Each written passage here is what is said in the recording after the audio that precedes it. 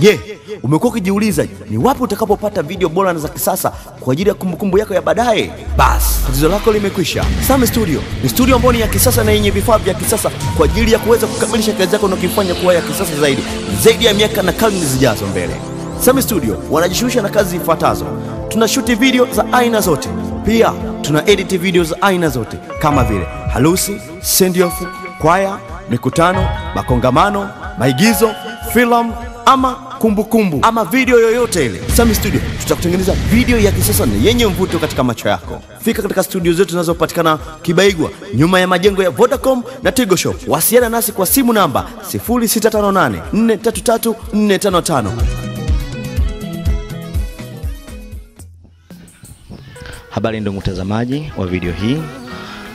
Siku ya leo uko na mimi mtangazaji wako kutoka katika studio za Sammy. Leo tuko katika maeneo ya Rudewa, Wiliayani, Kilosa. Ni siku yao muhimu sana. Ni siku ambayo wawili hawa wanaungana na kuwa mwili mmoja. Habari zenu jamani? Salama. Habari za siku hii ya leo? Nzuri tu, tunamshukuru Mungu. Naitwa Sammy, sijui mwenzangu. Naitwa Israeli. Leo ni siku muhimu sana kwenu.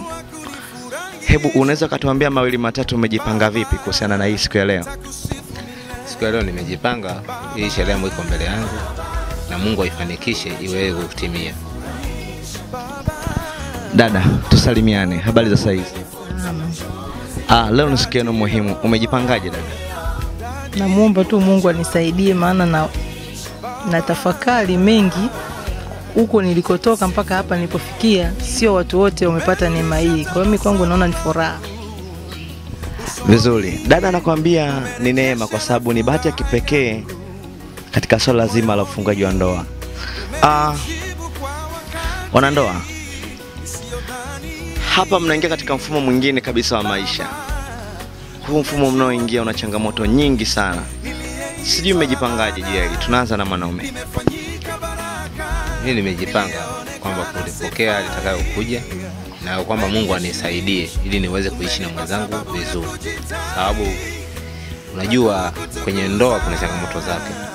Lazima kwenye ndoa usije kadhania mtu akifunga ndoa kwa atakaa tu kwa amani, hakuna kukwazo kubwa. Kwa hiyo cha msingi muombe Mungu ili uweze kuishi na mwenzako vizuri. Ni kweli. Kwenye ndoa kuna mambo mengi. Ndoa zinahitaji uvumilivu. Dada, unazungumziaje wewe? Kweli ndoa zinahitaji uvumilivu, ustahimilivu na kikubwa ni upendo. Upendo ukiwa mwingi kwenye ndoa, yale mapungufu unayoyaona basi yatakuwa tu yanasawazishwa bila shida yote. Lakini kabla ya yote hayo mtangulize Mwenyezi Mungu. Mungu anatangulizwa kwanza, maana Mungu ndio kila kitu. Wanakwambia katika ndoa yao wao watazidisha upendo maradufu, maana upendo huziba mianya yote ambayo huingiza dosari katika ndoa yao. Leo ni tarehe 24, siku yenu ya kutimiza agano la Mungu.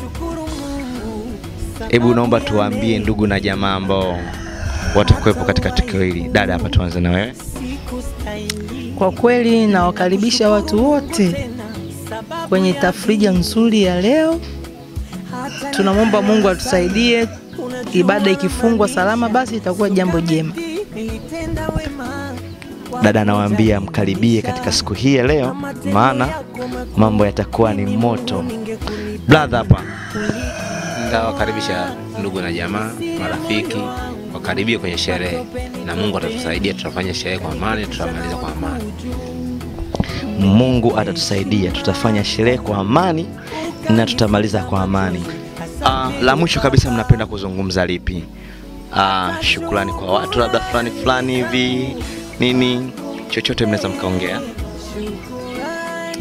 Kwa kweli tunamshukuru Mungu kwa ajili ya watu wote walioungana pamoja nasi kuanzia kamati, maandalizi yote ya sherehe mpaka muda huu.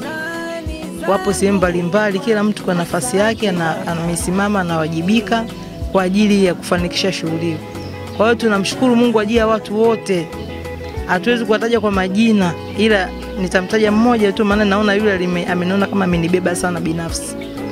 Nitamtaja Bora.